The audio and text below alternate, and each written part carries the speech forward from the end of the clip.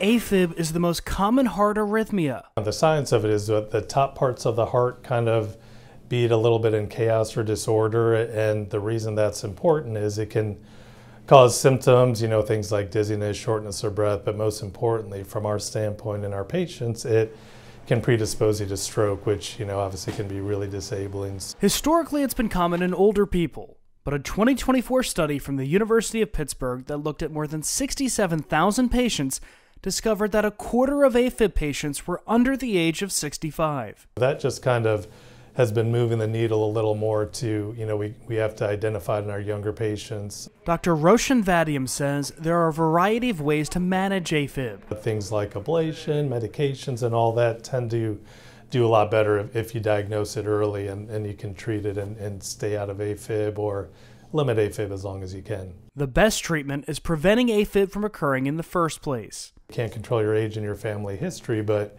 you can, I think we all always can do a little better with, diet and exercise, watching for other medical diseases like thyroid diseases or sleep apnea, diabetes, hypertension, smoking. You could learn more by searching for AFib on lehealth.org. For Lee Health, I'm Devin Turk.